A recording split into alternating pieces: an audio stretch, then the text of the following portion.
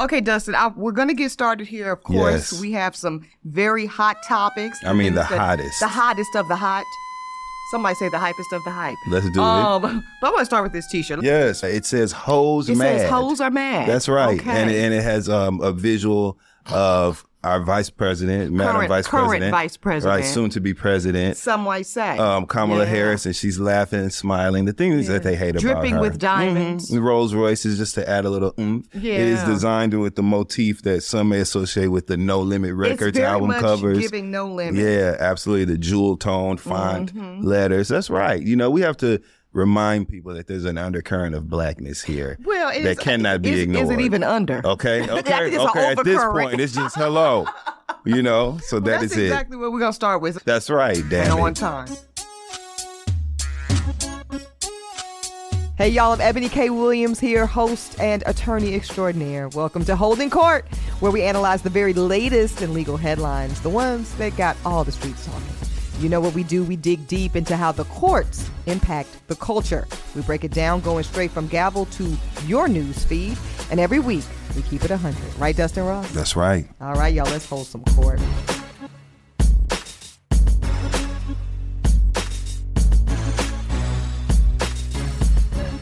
So let's go to just about a week ago. We were all somewhere. I was at brunch with some new lady friends, some other single moms by choice, some black ladies. It was really community. Cute. Building community, as we've talked about. Love it. When all of a sudden, all of our phones started to go off with notifications saying that the current president, Joe Biden, is not running for re-election. Dustin Ross's first thoughts. Not surprised. A few of my friends in D.C. and in those circles have kind of hit me to what was coming. Per conversations we've even had on this show, I was not surprised at all, but I was excited because I knew what that meant. Okay, because this is important. And I believe that you dig per your conversations, relationships, and really just your foresight, Dustin, because a lot of folks immediately... Because it was like about a 5-second delay between when Biden said, "I'm not running," and then endorsed Kamala Harris as vice president. And those 5 seconds allowed some people to get extraordinarily spicy. Yeah, it did. Yeah. Well, she's not going to be bypassed and da-da-da-da. Everybody, let's just take one big collective. Woosah. And she's absolutely not being bypassed. So Kamala Harris is now the presumptive nominee for the Democratic nomination for the presidency of these United States of America. It's a good thing to say. It's a very good thing to say, and it's a good feeling around it right now. It's very reminiscent to me of when Barack Obama ran for president. A young lad with a funny name. Barack Hussein Obama. Hussein Obama. Okay. Yeah, so it's interesting. I do want to frame it this way from me, Dustin. I was one of the many, I think at the time it was 3,000 black women. We had signed a petition saying that we actually were riding with Biden. We were still very much plug up the IV, put the hydration fluids in, the electrolytes. and I want to just frame for some people who might be confused where that sentiment from black women was coming from. Okay. Because I'm telling you where it wasn't coming from. It wasn't coming from a doubt or a disbelief in the capabilities of Kamala Harris. Never. What it was coming from, what you've got black women, Dustin. We've been black women our whole lives. And sadly, I believe that there's just some innate skepticism coming from us that not just the country's ready, because I agree that's a false paradigm because the country ain't been ready for shit progressive as it relates to black Americans. But just we just really want to see our sister, and for some of us, that's literally whether it's our sorority sister, our Link sister, our Howard sister, whatever that is. We want to see the current vice president, who many of us, myself included, as a baby lawyer, we've been following Kamala Harris. Kamala Harris is not new to us. You know, I lived in California when she was running for and successfully elected as the Attorney General of the state of California, first woman of her kind, first black person to do so. Then, of course, there was her running for the United States Senate seat, which she won. Then, of course, you know, so Kamala Harris has first of all, it's worth noting, she's never actually lost anything she's been on the ballot for. I want to say that one more time. Right. Thank you. She's actually not lost anything she's ever been on the ballot for. So all of this narrative about, is she a good candidate. Well, I don't know. What do you call somebody that's never lost? Right. When they were on the ballot. The best candidate, undefeated. Somebody might say it's undefeated. Yeah. Anyway, so this was never about doubting Kamala Harris. I just want to say that plain, Dustin. This was really about us wanting to see when she ran, because there's always been she's going to be at the top of the ticket for most black people and most black women and other women, which we'll get to the other women in a minute. We wanted to be in best position. So, hindsight 2020, I want to say that I think this was actually the best way for her to get to the top of the ticket. I think, agree. Yeah, I think, I don't want to be too pessimistic, D, but I think this was maybe the only way. Yep. She was going to get to the top of the ticket, because I think a primary would have, we saw this. This is why I said she's undefeated when she's been on the ballot. Of course, we know she ran in 2020. She withdrew her campaign relatively early. She did not make it to the ballot because she saw that at that time, when everything was really about police reform, a real dismay of prosecutors and that type of element of criminal law, that was the wrong time to be running for anything as a prosecutor. So it didn't go anywhere. That's but now Eboni. Absolutely. It's a new day. It's a new day when we've got somebody convicted thus far of 34 felonies with several more charges remaining. We're talking about, of course, Donald Trump on the other side. There is no better time. No better. You know, you talk about politics, Dustin, really being about, and pardon the patriarchy here, a man meeting a moment. People talked about that with Obama, right? The man met the moment.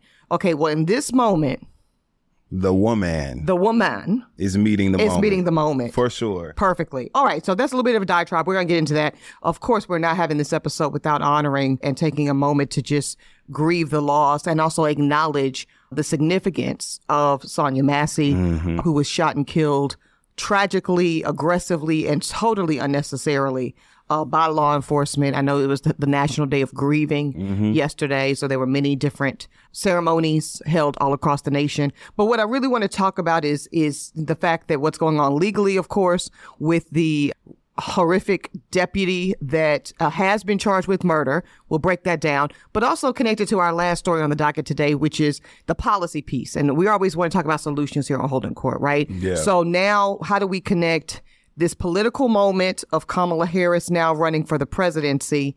We've got the disgusting, tragic, triggering, on-camera killing murder, of this young savage. black, because he's certainly charged with murder, savage killing of this beautiful young black woman, Miss Sonya Massey.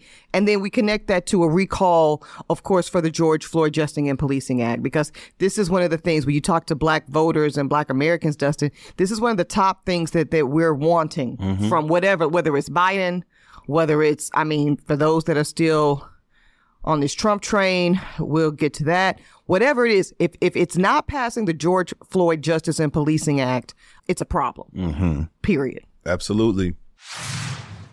Let's get started with Kamala Harris. So Kamala Harris, the presumptive nominee now, clinched enough delegates. She will just in a couple of weeks be the official nominee for the Democratic Party for the presidency of the United States of America. She'll be the first woman of color, the first black woman, first South Asian woman to do so. And I think that it's important, Dustin, that a lot of people get out of the symbolism of it, because that's not really what you're not wearing that T-shirt because of tokenism. You're not wearing that T-shirt because, she looks like me and she looks like my auntie. Why are you wearing it? I'm wearing this T-shirt because she's prepared. That's why. And because people need to be reminded of that, and that's the reason that people support her. There's a lot to that we could say about why we're excited about her, but we're excited. Yeah. Because she represents a return to a sense of some sort of semblance of decorum, some sort of semblance of qualification and preparedness and being presidential in general. That's what the fuck we're excited about. I'm glad you said it. And let's talk about the excitement piece. You've said it. Several experts have said this is feeling similar to 2008. This is feeling similar to Barack Obama. And the difference is, I would think for some people, again, there's so much naysaying and doom and gloom. Many of us did not know who Barack Obama was before and you had to be kind of like a political nerd like myself. Some of us were introduced to him at the DNC convention in 2004, but many folks didn't really know about Obama like that until 2 years before he ran. Absolutely. I'm one of those people. Yeah. That was the profound historic nature of his candidacy, he brought so many new people, especially black people and especially black men, to the political ecosystem. And many of y'all have remained engaged. So shout out to Barack Obama for that part. Yeah. Right? That's not the case with Kamala Harris. We know who the vice president is. You know, we've known who our United States. She's only the second woman, y'all. Let's just give it what it's due. There's been, to this day, 2 black women elected to the United States Senate. Carol Moseley Braun and Kamala Harris. That's it. Now, we've got a sister running in Maryland right now, Angela, also Brooks, I believe, and she hopes to make it 3 elected. And we currently have one sister, LaFonza Butler, who is serving as a United States Senator right now, appointed by Governor Newsom. But when you talk about who got the votes to be statewide elected as a U.S. Senator that is a black woman, it's been 2 people, and Kamala Harris is one of the 2. Yeah. Okay, so let's not with this narrative of she's unprepared, as you said. Not at all. So that's what we know about that. Now, let's talk about the enthusiasm and the excitement. It's not just a feeling. Follow the money. Let's talk about that. So, of course, we're coming off of a week of everybody and their mama and daddy having a gathering call to support this candidate. And not just support her in theory, support her in financial resources and support her in strategy, because that piece is very important. So I want to start with you, Dustin. We know the first of these calls was black women, which makes sense. Okay, that just makes sense. There was about 44,000 of us. Ooh, it was a time. I was about to say, I'm about to go aggressive. It was a time getting on that call. Yeah. Man, damn. We was, you got a Zoom? Okay, I'm on YouTube. Okay, we actually got on Clubhouse at one point. You know that? By any means necessary. And you guys are always leading the charge with that shit. It's always black women going first. Yeah, we're going to go first. Leading the charge to organize. And in this case, I believe we were happy to do so because it just made sense this time. So we did that, 44,000 strong. We raised about, I think, between 1.5 and 1.8 million. So incredible. Close. Yeah, it was great. And then we were very happy, not surprised, very happy to see the brothers turn around within short order. Yeah. And have a black man's call. You were on that call. I sure was. Tell me about it. I've been on 2 calls. So the call was led by, organized by Emil Wilbekin. Everybody knows Emil and his incredible record of work. Shout out to Native Son. Absolutely. For sure. And friend of our show, Bakari Sellers. Right. He organized that call as well. Roland Martin was influential in that call. So there was a lot of people, a lot of voices that were impactful, just organizing and I like men. Even say those 3 names, right? Yeah. Like that is a diversity of an intergenerational call. Yes, an intergenerational call of black men. That's right. Yeah, and I know it was off the record. Our call was off the record too. But what can you tell us? Because I'm gonna tell you a little bit about our call that I believe has, front facing this enough for that to be safe. Tell us a little bit about your call. The first call. The men that were on that particular call understand the assignment for black men right now when it comes to what we present as our level of being astute. In regards to what's going on in our support of Kamala Harris, there's a lot of negative conversations being had right now. Absolutely. And everybody that was on that call kind of understood the charge to change that and to put this message out that black men are absolutely in support of Vice President Harris and willing to organize and do the work. So I thought it was great that I'm going to tell you what I loved about it on the outside looking in is it deaded a conversation immediately, Dustin, in its fucking tracks. It deaded a conversation of divisiveness between black men and black women when it comes to this election. There you go. It literally because that had been slow brewing and fed for a long time to the point where, and I get it, I very much so think there is some value in black men having their own unique electoral demands and their own unique positioning.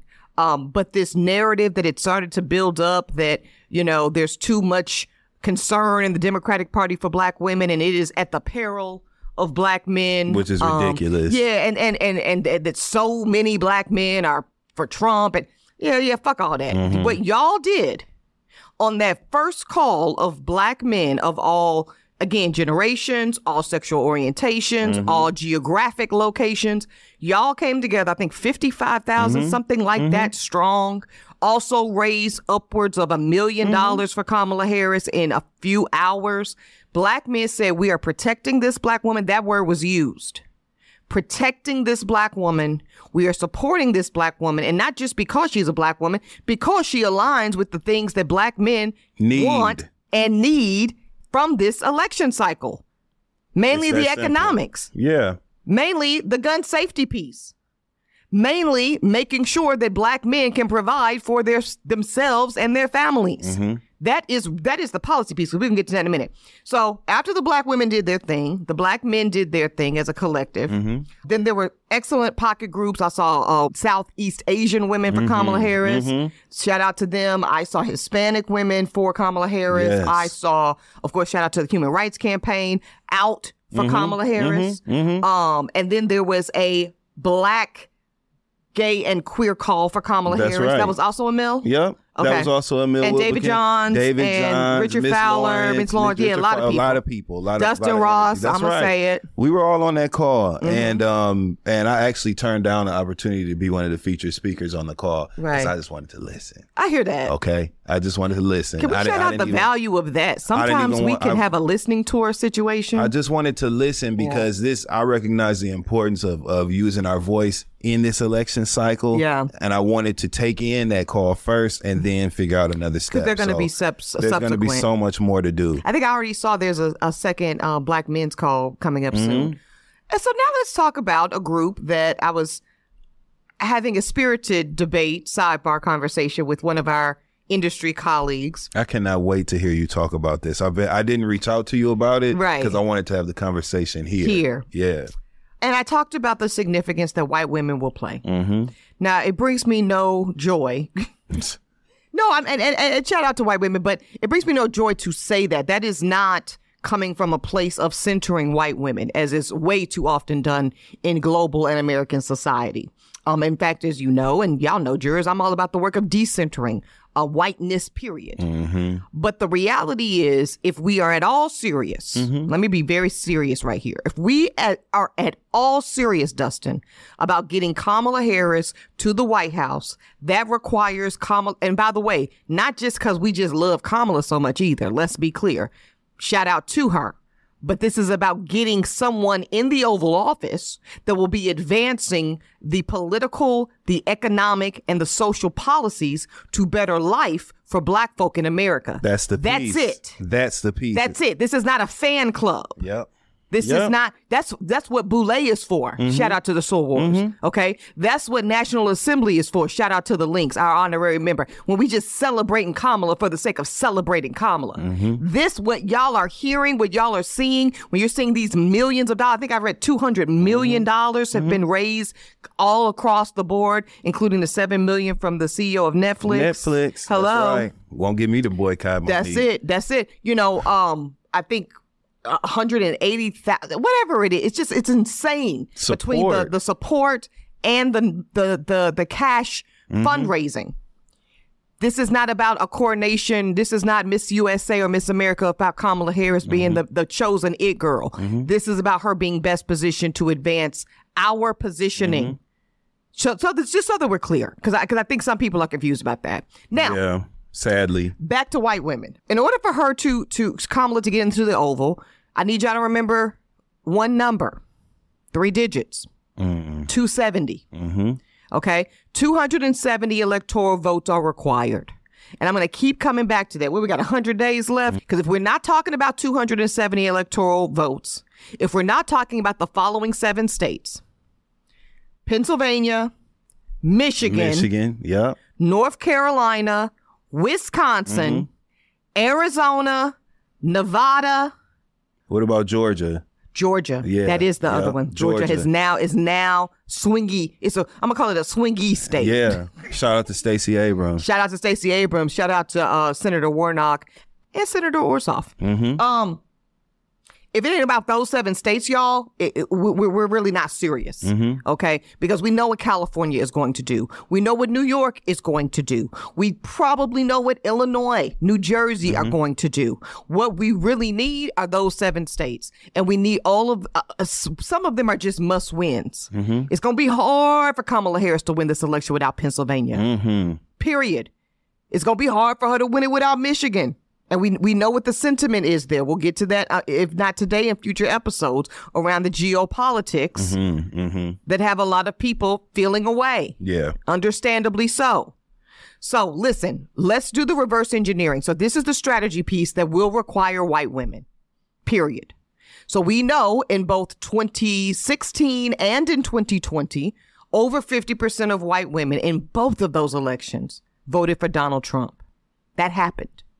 So if they are not to do it again, and listen, some of those white women are going to, because that is in their interest. So I really want to kill this narrative, y'all, that white women are operating against their interests. Wow, they're so dumb. They're voting against their interests. No, that's actually a lie. There is a segment of white women that's apparently a very large one that says that their best chance for their own advancement and the advancement of their children is to hold tight to the value of whiteness and the value of the patriarchy. Essentially said, for them to hold tight to the J.D. Vance, Trump type of white male power structures of America and ride those coattails till the wheels fall off. That is a legitimate, factual analysis for a large segment of white women. But here comes the good news about being Black American. Now, here's the good news. There's also another segment of white women. Yeah. And they are also sizable. They're not outliers. Because I know these white women. These are some of the white women that I went to law school with, that I practiced with, that I do business, that we all, these are the white women that probably many of us encounter on a day-to-day, either through work, our kids maybe are in schools with them, whatever. And these white women are none too pleased with the current narrative of white womanhood in America that says that y'all are to blame for the current state of affairs. I'm not giving them any pity. They're not respectfully, for the most part, asking for it. And that's why we saw 80,000 white women on a call. They really broke Zoom. That's why you saw, I think it was very close to $8 million raised by white women just this past week on one call. I think it was Connie Britton, Pink. And these white women, Dustin, are saying, you know what? We have fucked up for the last at least 2 election cycles. And let us own that. Let us reflect on that. And let us do better. Yeah, for sure. And the organizer of that call, the White Women for Trump call, which is so funny. Was there a White Women for Trump call too? Not for Trump. Lord have mercy. White women for Kamala. White women for Kamala Harris. I'm glad they called it that, by the way. I'm glad they didn't try to just call it women. Blatant. It needs to be white women. Yeah. Yes. The organizer, in every tweet that I saw and in every written correspondence pertaining to the call, they thanked and highlighted the win with Black women. Absolutely. Or black... we showed them how to do it. Yeah, they credited that, which I thought was good. And they needed to do that too. Right. Yeah, they needed to do that too because it was important. And so, you know, the White Women for Kamala Harris piece is important. So I was having this spirited debate with a Black woman colleague in the business. And, you know, she said, well, I don't trust these white women, Eb. I said, no, let's be clear. This cannot be about trusting white women any more than it could be about trusting any of these categories of groups, if we're going to be honest with you. But what it can be about, what it must be about is naming this on the front end, because let me tell you what I'm not interested in, Dustin. I'm not interested in another pink pussy hat regalia. They showed up in 2016. You know, y'all did what y'all did as white women, and then after the fact, we want to be horrified, shocked, and in awe. And we want to put on our pink fuzzy pussycat hats, and we want to march down the streets of D.C. Yeah. That goes for a lot of you Black Christians too. Yeah, it goes for a lot of folks. Tina period. Campbell. A lot of people. The other one that I didn't even know. Kim Burrell. That one. Oh, well, Kim Burrell, and also Kimberly Elise, right? Oh, Kimberly Elise. Yes. TT, that's why she got shot first. That's right. And she's always crying in movies and grinding her gnashing her teeth, weeping and gnashing her teeth every movie we see her in. It was a horrible that really mess. Pissed me off when she did that. You hit me to that. I didn't know she was a part of that. A mess. But yes, so this is where this segment of white women, particularly again in those states, you know, Black women gonna always Black women. We are very consistent. We are the most dependable base of the Democratic Party, followed very closely, by the way, by Black men. I don't know why that piece is always lost. 96% of black women vote for Democrats most of the time, and it's like 82% of black men. It's very close. But these white women, this is the 50-50 split.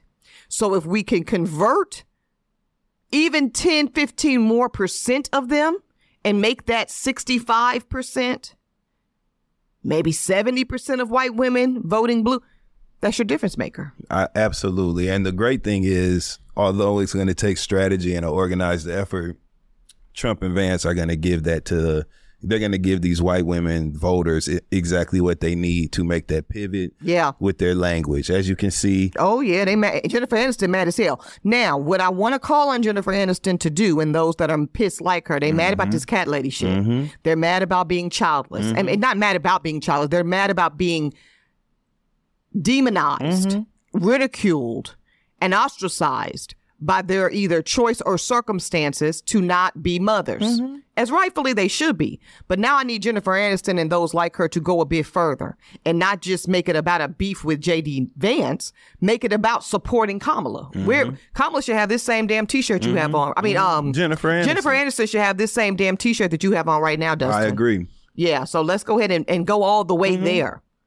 And that kind of reluctance. Stand on it. Yeah, I'm not trying to pick on Jennifer Aniston. I'm just saying that is a perfect example of like the double dutch of it all. Okay, so you know that this ain't it because this man is telling you what he thinks of you and women like you.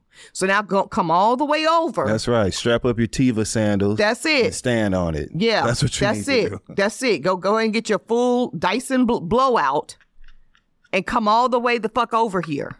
And be with the white women for Kamala. That's it. That's really what it's about now. And I'm just going to go through a few issues, and then we're going to move on to the next story, y'all. Because again, you know, this can't be just about, and it's not just about President Silk Press. Because you know, and the coconut thing, and I get all that, and that's social media, and that has value. Serious. That has value, but y'all coming to Holding Court for a reason. Right. So let's talk about what we're really voting for Kamala for, why there's excitement, why people are giving out the bag for Kamala. It's because on the issues that are most important to black people, and they might surprise you. Number one, economics. Black people are very concerned, Dustin, about the wages, about our income in this country. That is the number one issue, is black people want higher incomes and higher wages. Number one issue, pocketbook issue. Is the economy stupid? As somebody was saying in the past, shout out to Bill Clinton on that. Second, gun violence. We're going to get right into it in this second story.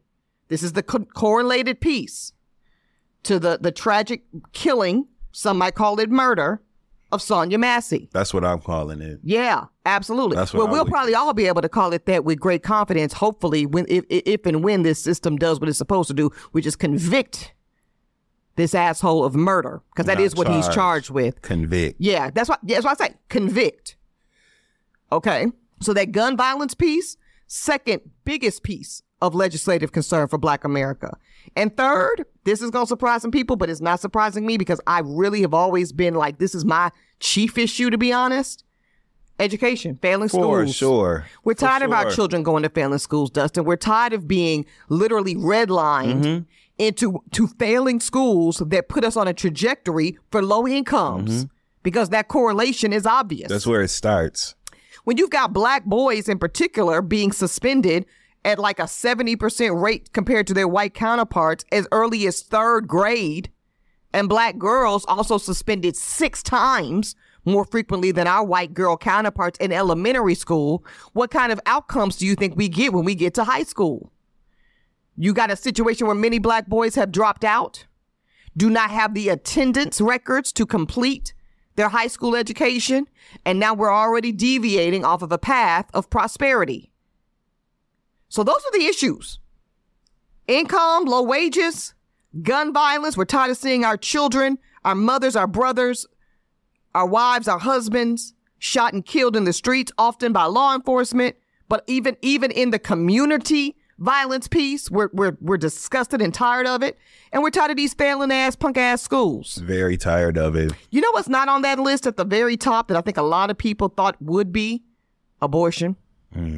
Now, that's, of course, y'all, not to say that black women do not concern ourselves, rightfully so, with reproductive rights, safe and viable and legal abortions in this country. That is extraordinarily important to Black women. But I'm just framing this because people will look at Kamala Harris and they'll say, well, she's going to be the president of this. She's going to own the abortion piece. She's going to own the maternal mortality piece. She's been fantastic on those issues. She will continue to be. That will be a part, yes, Dustin, of attracting and retaining the white women pussycat regalia to the team. But let's be clear, it's about these issues. Because again, going back to the 270, y'all, that she must have from the Electoral College to win, you're not necessarily going to win Nevada on abortion because it's too purple of a state. Yeah. It's going to be hard to win Arizona on maternal health. You got to speak to these pocketbook issues. It's very important. I would be interested to know what the list of important issues was on that white women for Kamala Harris call. Yeah, I'm not a white woman, so thus I was not on the call. But neither you either. But I have tried to do some peeking and poking because I'm very curious because I know y'all showed up with the bag and that's good. One of my colleagues, she's so funny. She said, yeah, because Karen gonna let you know she's still the manager. Ooh. And this is the call she's going to take. Yeah, we would like to speak to the manager. Yeah. Karen gonna let you know. That was very nice, Black women. Thank you for charting the way. But we are still the manager. Yeah. I mean, okay, quite frankly. So, with that said, I'm very curious too. I said, are they apparently there was strategy talk and they were talking about this. This is why we're seeing even in Florida, there's some the Villages. Yeah, there's this conservative community called the Villages and they was out there with their freedom. I can't listen, baby. Blasting and everybody was so shocked because it's typically MAGA country. Very MAGA. And they look like MAGA constituents. So listen, again, this is not about getting excited. This is not about hype. This is about looking at the shift in strategic policy alliance. And I think the more Kamala Harris talks about jobs, the more Kamala Harris talks about incomes, Dustin, the more Kamala Harris talks about revising the LIFT Act, which is essentially, since all y'all want to be so excited and all the hip hop community want to be, not all of them, but these little dusties, excited about these Trump stimmies. Okay, what was that? $1,200, $1,500? Kamala Harris was talking about putting 6,000 bands. $6,000. I guess it's 6 bands. Yeah, it would be. My bad. A band is 1,000. I know. Shut up. Auntie ass is old. Ashley in the back laughing. So it told me to act my age. Well, bitch, I'm 52 in my head.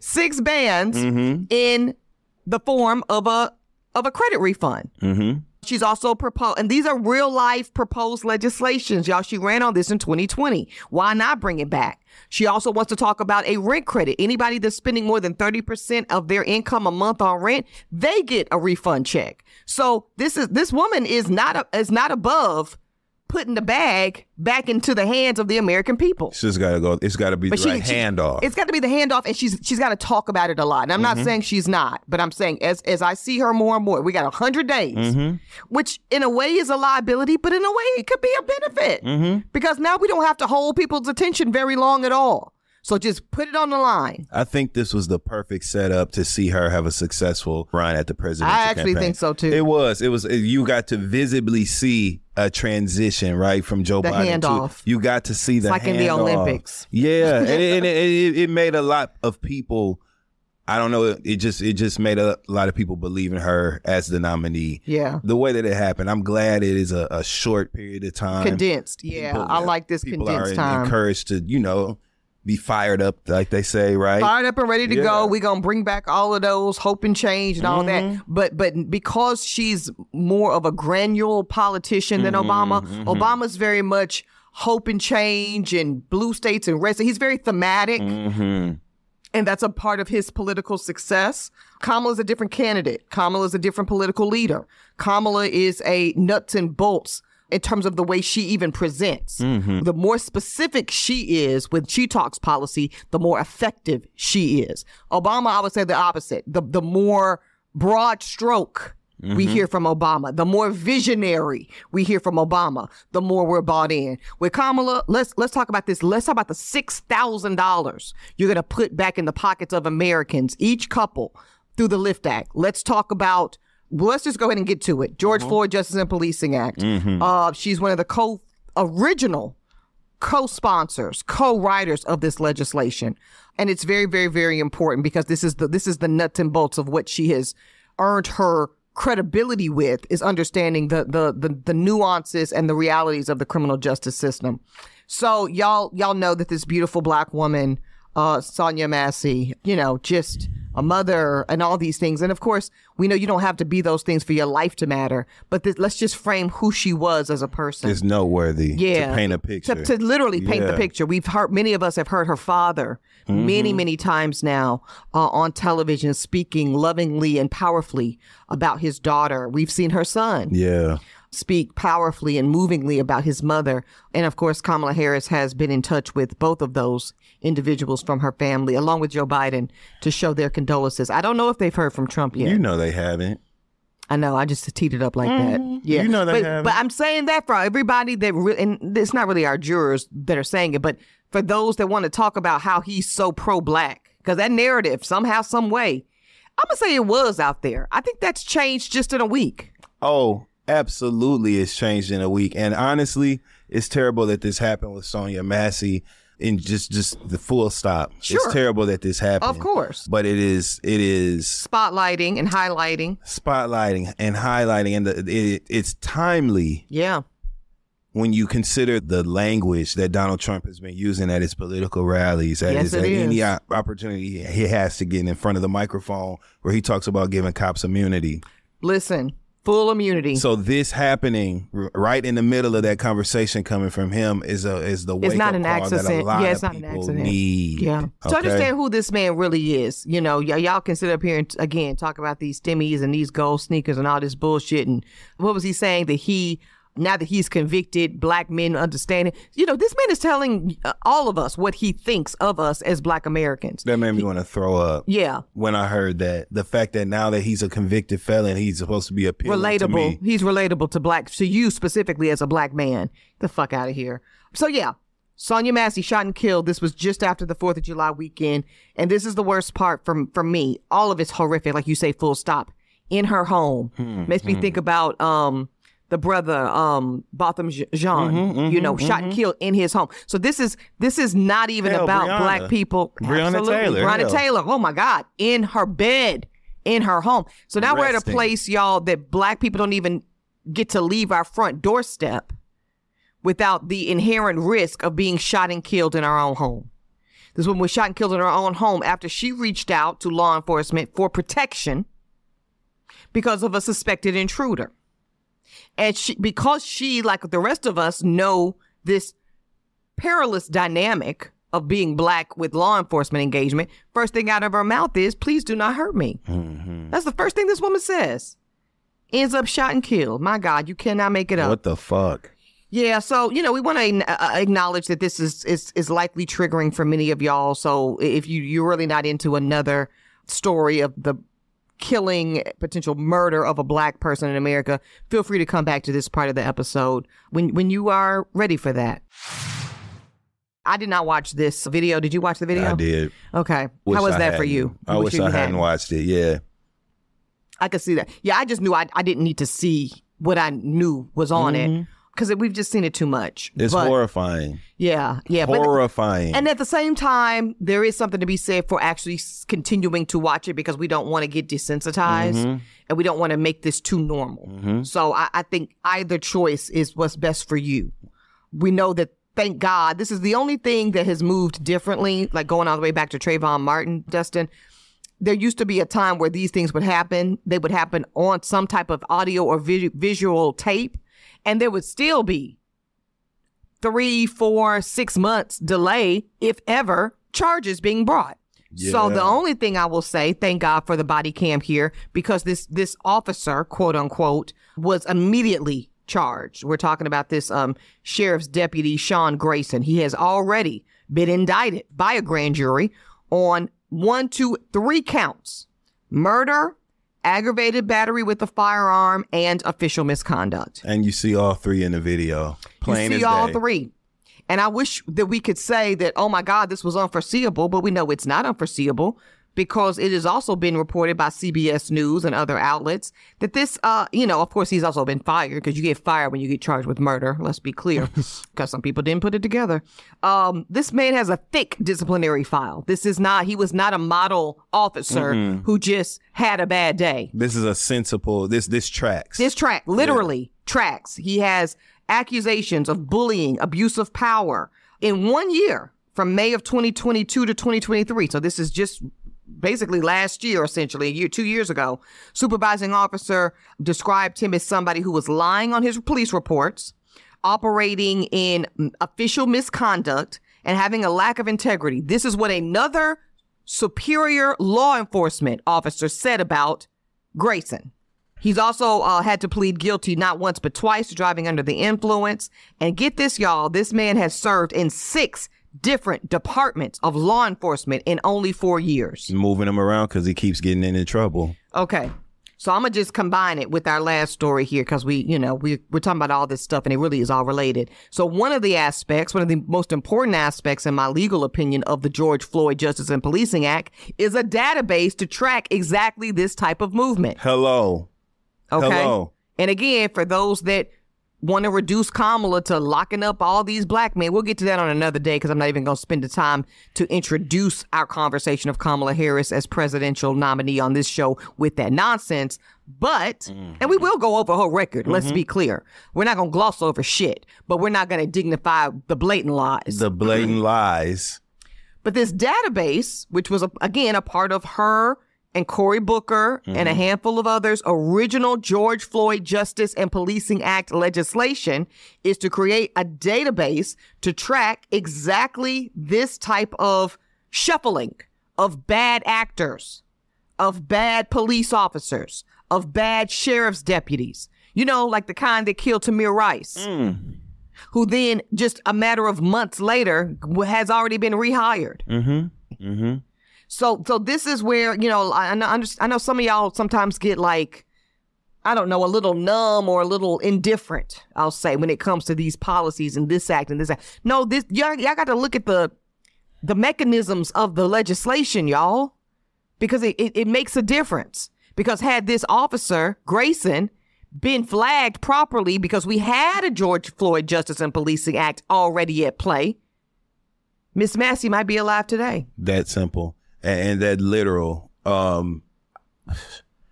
there's so many reasons to support that George Floyd Police Reform Act. I don't understand why this is not being talked about more right now, because that's the number one argument against Kamala Harris is that she is a cop, top cop. She's going to support the cops when really, if you look at her record, right? And if you look at how the police unions have gone against her in California because she refused to offer the death penalty as a consequence, right? These are the things that speak directly against and contradict these damn lies that we keep hearing about her. Absolutely. So again, I hate that this happened to Sonya Massey, and there's nothing good redeemable about it. No, we can't bring this sister back to life, but we can learn. Thank you. From this pattern. Yes, we can. So you made a good point, and you kind of asked a rhetorical question, but I want to engage with it, Dustin. Why are more people not talking about this George Floyd Justice and Policing Act right now? Well, I'm gonna tell you who is talking about it: Joe Biden and Kamala Harris. They have mentioned it in the wake of the killing of Miss Massey, but why is it not like on everybody's lips? Because I just told y'all what the 3 top policy issues are for Black Americans, and police gun violence is number 2. So we are concerned about it. So why are I think you're kind of trying to get under the hood as to what, if we're concerned about it, why are we not talking and mandating vocally this piece, this particular law more? Yeah, this is what people want to hear as a solution to what we're seeing happen. I think people think it's done. I think that's the problem. It's when there was a groundswell around past the George Floyd Justice and Policing Act right now, which was like 4-ish years ago, and it didn't happen. I think people kind of gave up on it. I think people thought it went away. And that's a lie from the pit to hell. So let's talk about the legislative background as to what did happen. It actually passed the House, the Congressional House, twice. Passed the House in 2020 and they passed it in 2021, of course, on partisan lines, which is what happens. But it has never gone anywhere in the United States Senate. And we talk about this part all the time on the show, y'all. You can get all the votes in the House, but if you cannot move that Senate piece and you do not have the majority of the votes in the Senate, you will not get any legislative You action. have no movement. You have no movement. It will never see the light of the president's desk. So that's how it goes, right? So when President Biden came out and said, you deliver me a Voting Rights Act, I'll sign it. Well, Congress and the Senate could never deliver him a Voting Rights Act. That's why we don't have one today. Same thing. You deliver me a George Floyd Justice and Policing Act, I will sign it.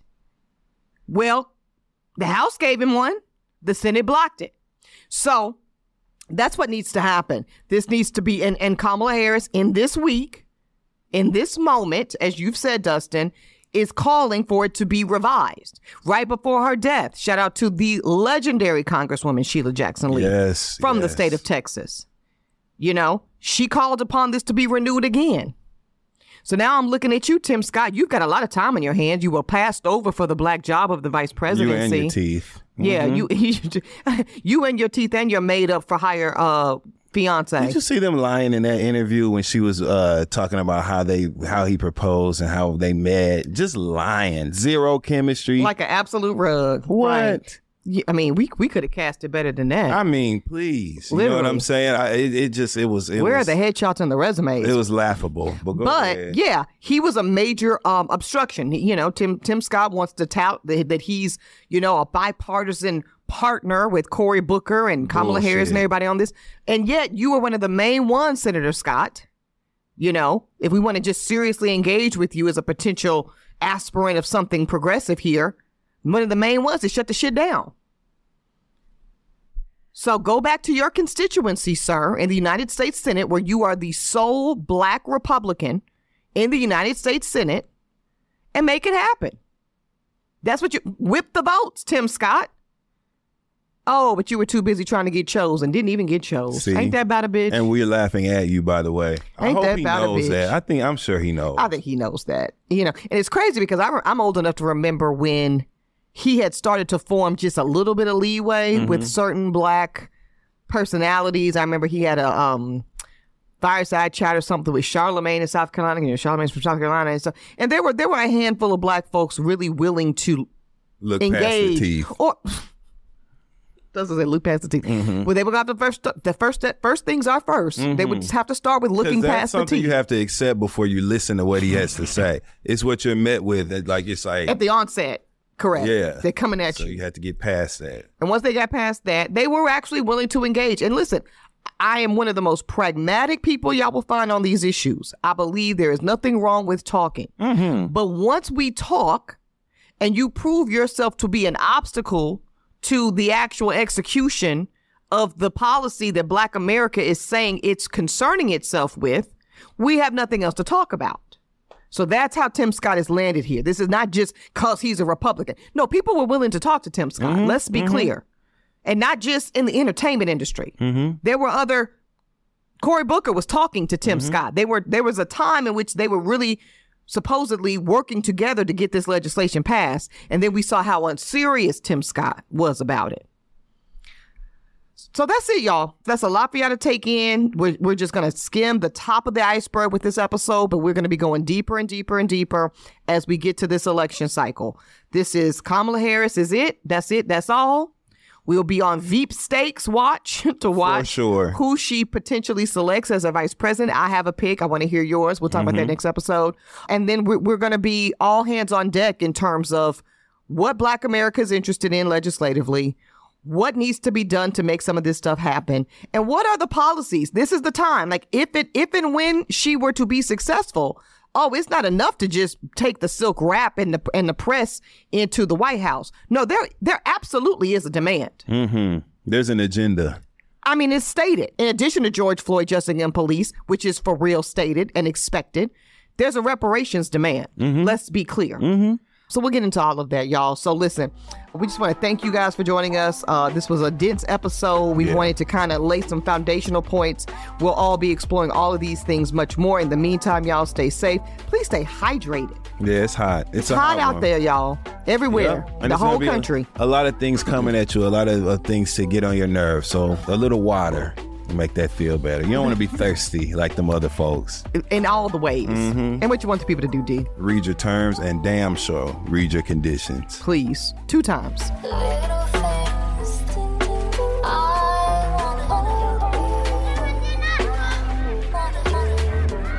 Holding Court is produced by Uppity Productions. Host and executive producers here, Eboni K. Williams, yours truly, and the Dustin Ross.